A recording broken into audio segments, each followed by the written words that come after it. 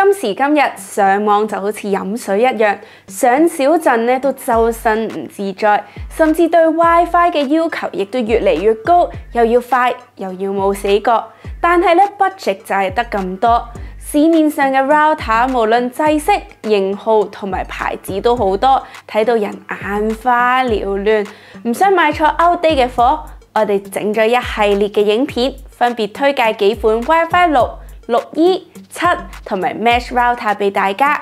今集咧，我哋就會由性價比比較高嘅 WiFi 6 router 開始啦。開始之前，記得要訂閱我哋 AD 研究所，我哋會繼續製作關於家居同埋科技嘅影片，等大家可以做一個精明嘅選擇。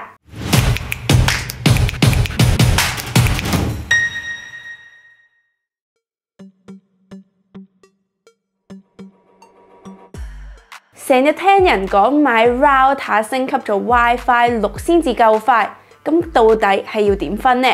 除咗廠商嘅宣傳會話你知喺使用 WiFi 咩之外咧，原來我哋都可以從 router 後面一組由英文字母同埋數字組成嘅字詞了解到 router 所用嘅制式同埋速度。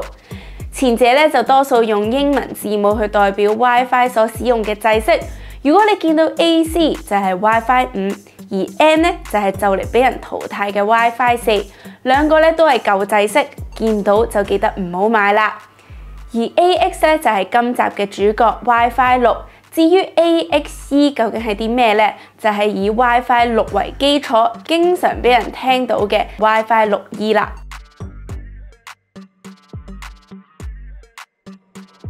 前面嘅英文字母咧就代表住 WiFi 所用嘅制式，而後面嘅數字咧就代表住 router 理論上最高可以達到幾多 Mbps， 例如係1800或者係3000，就即係指嗰個 WiFi 嘅速度咧最高就可以去到1800 Mbps 同埋3000 Mbps 啦。所以數字越高，理論上咧就係越快。不過 WiFi 6以上嘅 router 大多數咧都會提供一條2.4 GHz 同埋一條5 GHz 嘅頻道，就即係雙頻。有啲咧仲會提供多一條5 GHz 嘅頻道，就即係三頻啦。咁呢一個數字咧就會代表2條或者3條頻道合共嘅最高速度。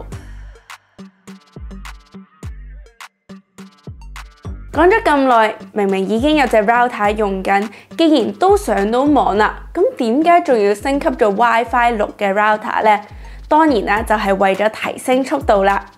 WiFi 6咧就採用咗1024 QAM 調片技術，而比較 WiFi 5所用嘅256 QAM 咧嘅效能就提升咗1.25倍。而 WiFi 6 router 咧一般都會多咗 OFDMA 嘅技術，可以將唔同嘅裝置、唔同類型嘅數據進行一個分類整合，就好似集運咁，可以一次過傳送多個數據去到所有嘅無線設備，大大咁提升傳輸嘅效率。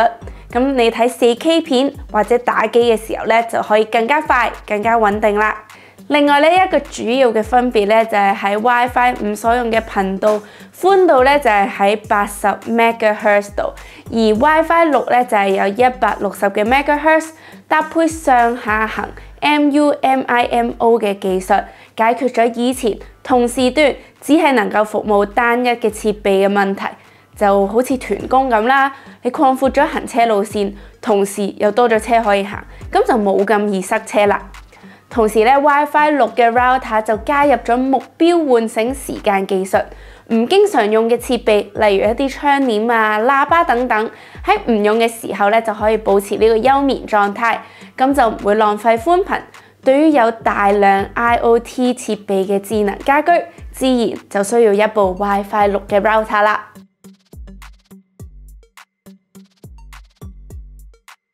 咁近年 WiFi 6 router 咧已經成為主流，市面上咁多選擇，我哋又應該點揀呢？或者以下咧幾個重要嘅指標，大家都可以參考下。喺揀 WiFi 6 router 之前，要考慮屋企嘅大細同多唔多石屎牆間隔。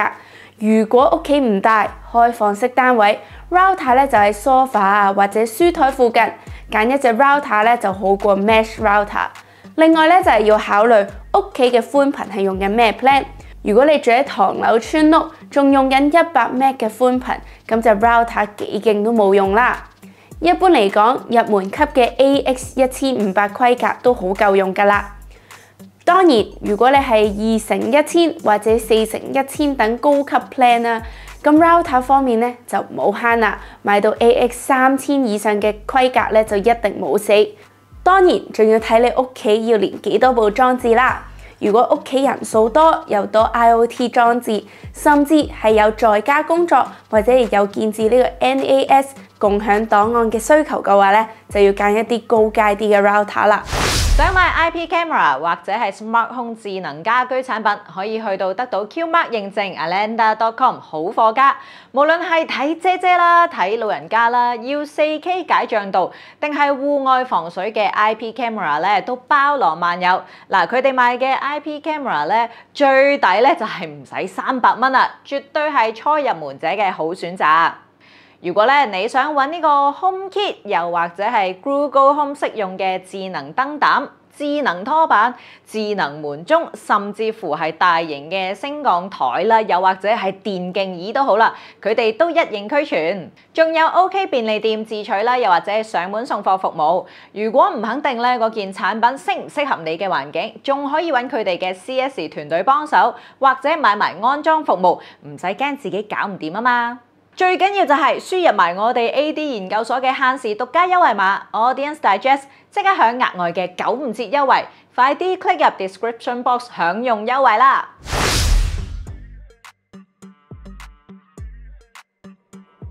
另外，好多人都疑問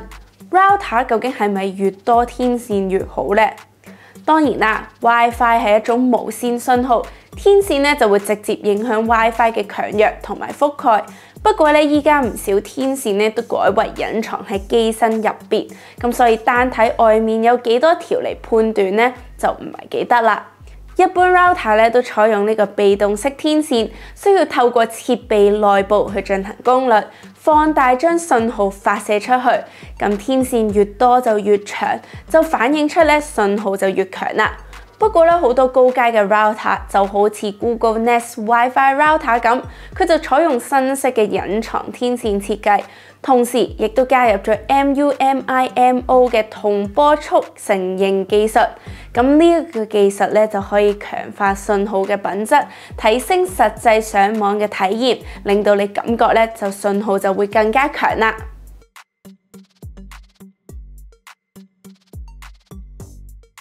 除咗天線嘅設計同多少之外咧 ，WiFi 6嘅雙頻同埋3頻嘅 router 嘅重點咧就係可以同時釋出2.4 GHz 同埋5 GHz 嘅頻段，但又係唔係要盲目連上5 GHz 先至係最好咧？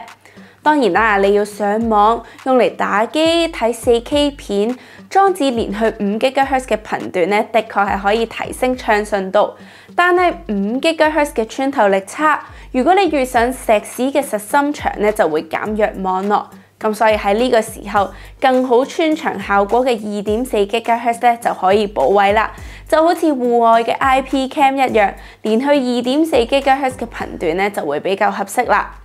仲有啊，如果咧有啲比較舊嘅手機或者 IoT 裝置本身就唔 support 5 GHz， 咁你就算連咗落去都唔會快咗㗎啦。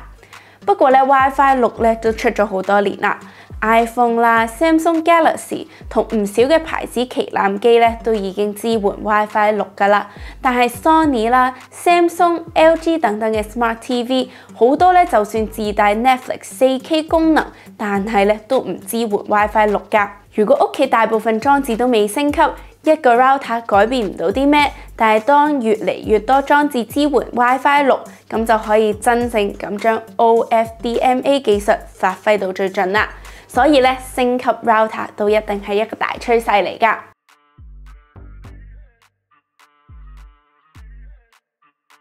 咁既然 WiFi 6漸漸都成為主流，價錢亦都較過往經濟得多。Netgear、華碩、Linksys、TP-Link 等等都有推出唔同嘅產品，大致咧都可以分為 AX1800 同埋AX3000呢兩個類型。今次推薦俾大家嘅呢4部 router 咧，都係1000蚊左右嘅機型，性價比高，適合一般嘅家庭。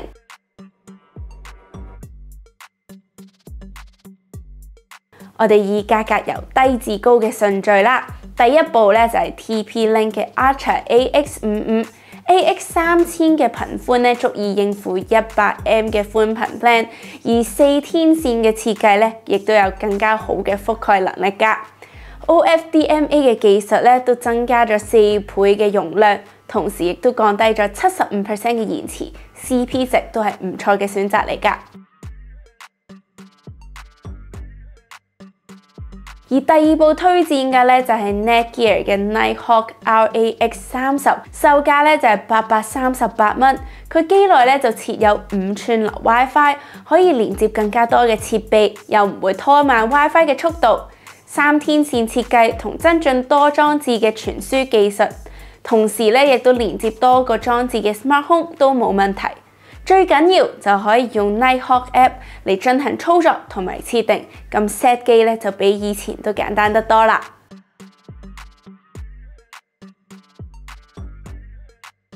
第三部推薦嘅咧就係 Linksys 嘅 E8450，價錢就同上一部都差唔多，總頻寬就達到3.2 Gbps， 可以同時連接超過25部裝置，設支援1000 Mbps 嘅1 WAN 同埋4 LAN 嘅插頭。但係產品咧就需要經過瀏覽器嚟進行設定，操作咧就比較繁複啦。